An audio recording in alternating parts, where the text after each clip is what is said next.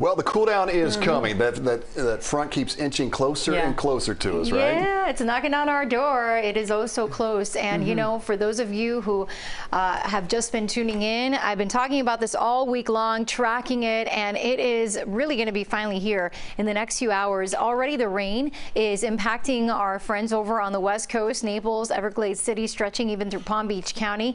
And that line of showers will continue to move across interior, the spine of the peninsula Miccosukee, and then eventually head into Broward and Miami-Dade. For now, we're quiet, but you may have noticed the clouds are building as expected and the winds are increasing, and then the front will push through, but we'll be warm and humid ahead of it, and then it's a frigid start tomorrow. If you need to be outside tomorrow early in the morning, you will need to bundle up. Lots of layers. We're talking the heavy coats, the scarves, the boots, the faux fur, whatever you have to keep warm, because it is going to be cold and blustery, and it's going to stay cool through the afternoon, even though it'll be sunny and beautiful. By the way, it's going to be a gorgeous winter weekend here, South Florida style, but still very frigid. Sunday could be even colder. In fact, anticipating that, and then milder in the afternoon before we start warming up early to middle of next week. Here's the deal. It's going to be the coldest it's been since Christmas, and that was cold.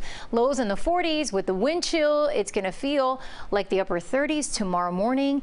Check out the lows in Central Florida, 30s there, 20s in the Panhandle, and the humidity is going to also be dropping like a rock. So today, you may have noticed it's a little muggier, but then that is all changing as we go into the weekend, Saturday, Sunday, Monday. It is going to feel refreshing. We have good hair days ahead.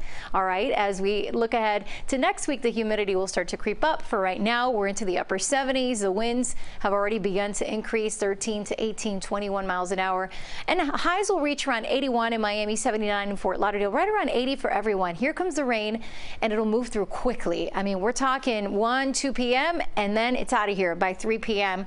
And we may see a few brief downpours, but then the dry, cold air settles in. Tomorrow morning, we'll wake up with a low to mid 40s in Broward. It'll feel like the upper 30s and low 40s with the wind. In Miami-Dade County, more in the way of the mid to upper 40s, the 50s across the Keys. Sunday will be even colder. We'll wake up with the upper 30s inland, the low 40s along the coast for Broward and Dade, 50s for the Keys. And again, keep in mind, during the day, it'll stay cool, especially tomorrow, 62, 68 Sunday. Monday, we wake up with the 50s for MLK Day and the high mid 70s, 80s back by next Wednesday.